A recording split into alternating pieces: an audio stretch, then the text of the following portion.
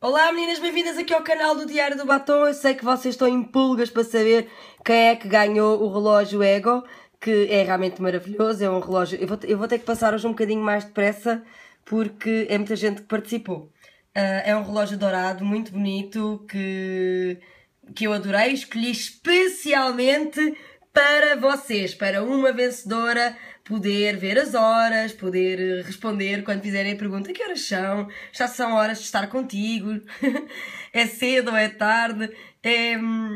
O relógio é realmente lindo. Para quem não viu, pode encontrá-lo ainda no blog. Ele está lá, a fotografia, é mesmo muito bonito, é muito elegante, vai ficar muito bem no pulso de uma seguidora. Por isso, nós tivemos muitas participações. Estamos a chegar quase ao fim. Que eu sei. 1053 pessoas inscritas e agora vou aqui ao random. 1053, estão preparadas? 1, 2, 3.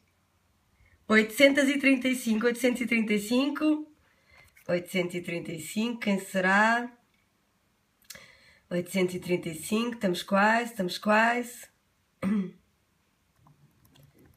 835, já passou, é que eu estou a pôr isto ainda mais enervante. Eduarda André do Porto. Eduarda André do Porto vai receber 835, certo? Vou só confirmar. Eduardo André do Porto, 875, ganhou o relógio. Eduarda, muitos parabéns a todos que participaram, muito obrigada. Eu agora vou sortear a seguir o crepete da Reverie, por isso estejam atentos.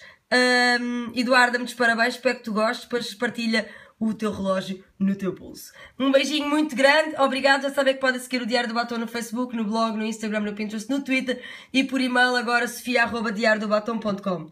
Beijinhos, tchau!